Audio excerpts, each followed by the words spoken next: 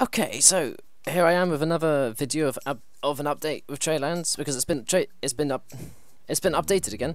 So yeah, since the other video, and I know you've all probably seen everything in this update already, but maybe you haven't. I don't know. The other video of an update on Tradelands was probably the most viewed video, and it's probably doing the most. It's doing better than my video, my other video. So here I am doing another one. I don't know. See how this goes. Now, obviously, you probably it's been a while. I haven't exactly been quick on this. You probably all know everything about this update already, but some of you who aren't on Discord probably don't know about the temporary things on this update. So, if you're not on Discord and you have you don't have any idea about those things, I'm the guy to go to. So yeah, here we go. So this update has there's 4 new ships. There's customization options and there's new crafting options. So I'll start with the ships. So this is the first ship, Corsair. There's the Chimera. There's the Sigil, and there's the Griffin. And I decided to, for the hell of it, see which one of these one of these 4 new ships are the best and which one are the worst. Just as a comparison.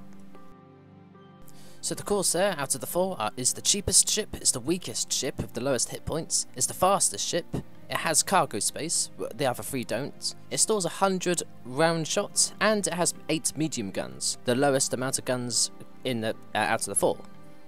You can get the Corsair at level 10.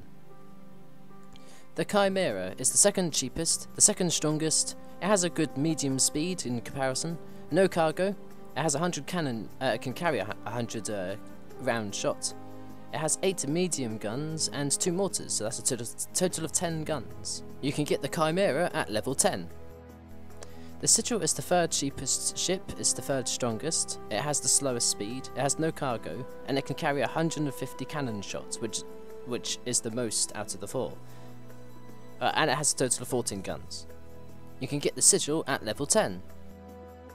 The Griffin is the most expensive and the most strongest ship out of the 4. It's slow, it has no cargo, it only carries 100 cannon shots, but it's got 10 heavy guns, 2 of them mortars. You can get the Griffin at level 12. The Prometheus is back. This is an old ship, apparently. I haven't seen it before, so it's new to me. But if I was to compare it with the other 4 ships, then this ship would be the most expensive. The 2nd weakest, only to the Corsair, which is the most weakest out of the 5. It's slowest if you're just relying on sail. It's the fastest if you used steam. It's got the lowest amount of cargo out of the 5. It carries 120 cannon shots, and it's got a total of 16 guns, which makes it the most armed ship out of the 5. Now, it didn't say on Discord what level you need to be to get the ship, but according to the wiki, it used to be a level 10 ship, so I'm going to go with that. Now, according to the Discord, there aren't any plans to bring back the Atlas or the Astarius at this time, although it did mention that the Prometheus has had a price increase, so I went back and compared the prices, and boy did it. Okay, so now on to my favourite part of this update, and that's the customization options. So you have to access the customization options for your ships through the Dockmaster, and you just have to press whatever ship you want to customize, and then press that little customize button in the corner. And it should bring you to here. So there's my ship there, and as you can see, there's 4 options of customization. You can customize the masts, the deck, the cargo hatch, and the details. So if I was to press to change the masts, the colour of the masts will change. It used to be ironwood, but now it's oak. Now it's mahogany, elm, ash. Yeah, I really do like this whole customization feature. And yeah, you could do the same with the deck too, although if you notice, the deck costs premium tokens, so that's something to look out for. As you can see, it gives you a lot more options for customization for your ships. And yeah, this is what the cargo hatch is. Not all ships have cargo hatches, so I've just turned it to iron. If I turn it to cast iron, that's what that looks like. And obviously, as you can see, that costs premium tokens too. Yeah, that's pretty cool. And there's so now on the details. So I pressed oak, and it's made all these details at the front of the ship, and all across the ship into that oak colour, as you can see. And yeah, and that costs premium tokens as well. So the only thing that doesn't cost premium tokens is the mast. So that's pretty cool. Even the windows are coloured, and yeah, it's really cool. A really nice update. And if I go inside my ship, all the insides are changed too. So there's all these little details you can customize. This is my favourite part of the update. I don't know. I'll just yeah. I think more customization would is good in my opinion. Now, not all ships can be customized to that extent. I showed you my camel, and that had all the customization options available. But if I show you my other ships, then you kind of see what I'm talking about. So as you can see, I can customize my camel. I can't customize my ghostly ship. I can customize my mastiff. So yeah, let's just show you. And see, I can only customize my mast and my deck. I can't customize the details. And what was the third thing? The details and the cargo hold thing, because it doesn't have any, as I said. So let's go to my next ship, which is my Widgeon, and yeah, again, you can only customize the deck and the mast.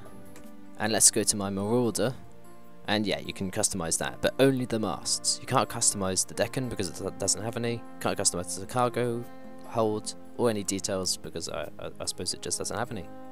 And my last ship, which is the Starter Sparrow, which everybody starts off with, and no, you can't customize it. And on other news, both the Kestrel and Alliance have had their models updated, and the Alliance specifically is now unlocked at level 12 instead of level 10. And the last thing about the ships, the gun crate on the Veteran Sparrow works as an ammo box now, and a bug which caused players to get stuck in some ships when teleporting to them has been fixed. On to crafting now. So 5 new temporary premium woods have been added to the game. So here's plum wood, here's lemon wood, here's red oak, blue pine, and finally western greenwood. As I said, they're temporary, and they're only available until the 9th of May. And here are the prefixes if you decide to create an item with these woods.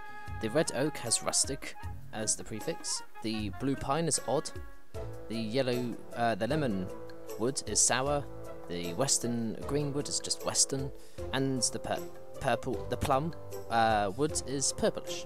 You could buy them at the premium merchant. And there are other crafting things that I should show you. I just had to deal with something. Never mind that.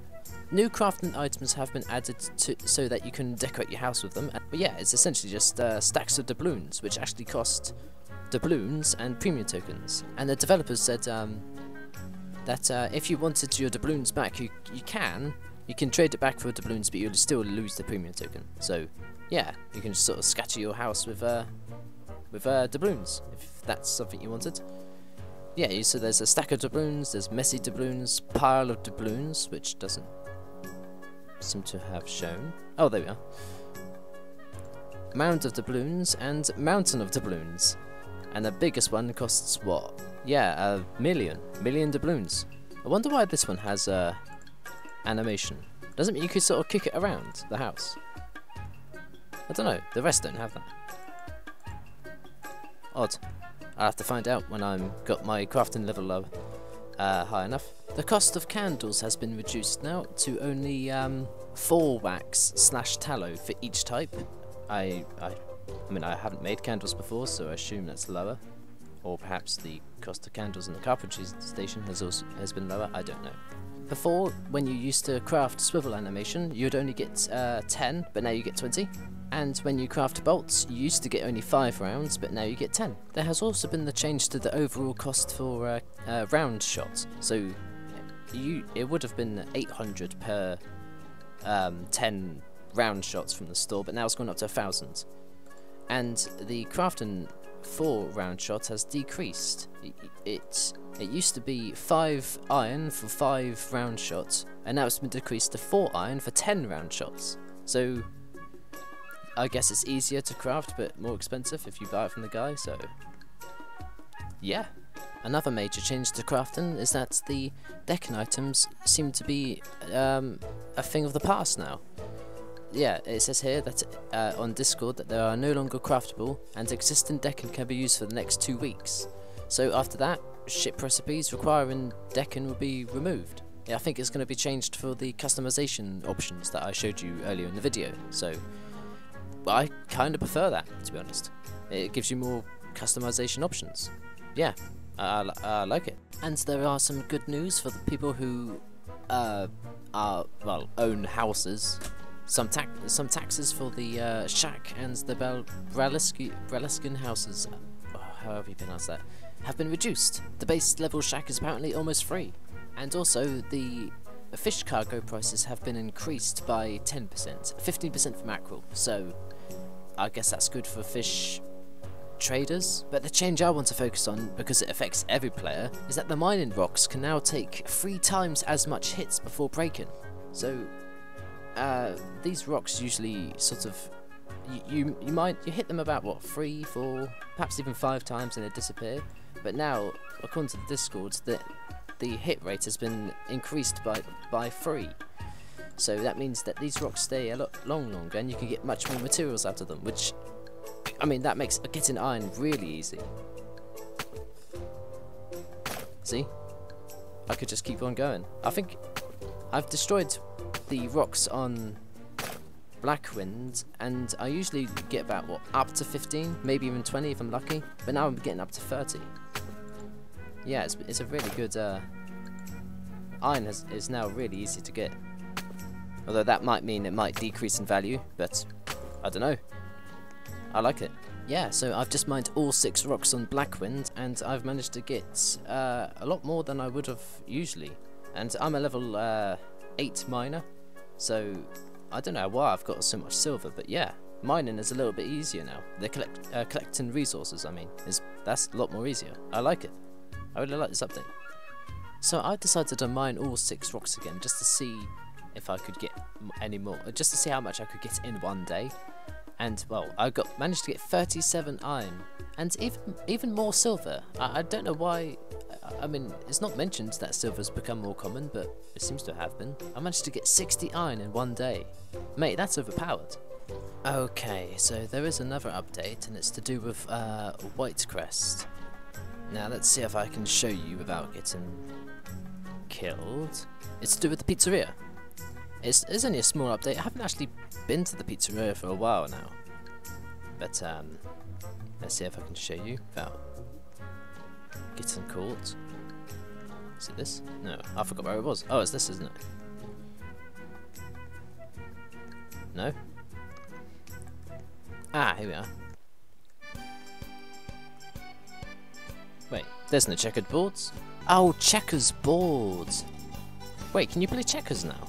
I was imagining the entire floor like a checkered floor, literally a checkered floor. But I read it wrong. Oh yeah, there we are, checkered board. So, well, you can actually play. Can you? So if I... Oh yeah. Okay. Well, there we are then, a working board of checkers. Interesting.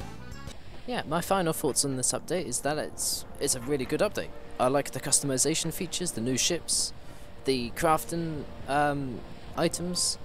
Yeah, I think this is the best update I've seen since playing the game. So, well, that's my thoughts, and let me know yours in the comment section. Thank you for watching. Fair weather. Bye.